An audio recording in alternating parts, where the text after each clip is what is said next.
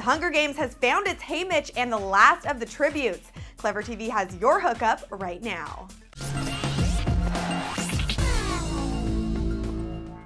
You're back at ClevverTV's ongoing coverage of the casting process for the Hunger Games.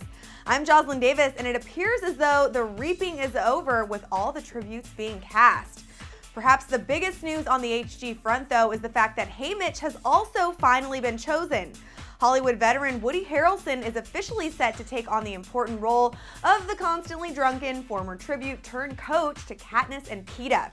Now, as for Cato and Clove, who are easily two of the most important tribute roles in the Hunger Games, these roles have been named as well. Race to Witch Mountain actor Alexander Ludwig is set to play Cato, while Isabel Fuhrman, who you likely remember from Orphan, will be playing Clove.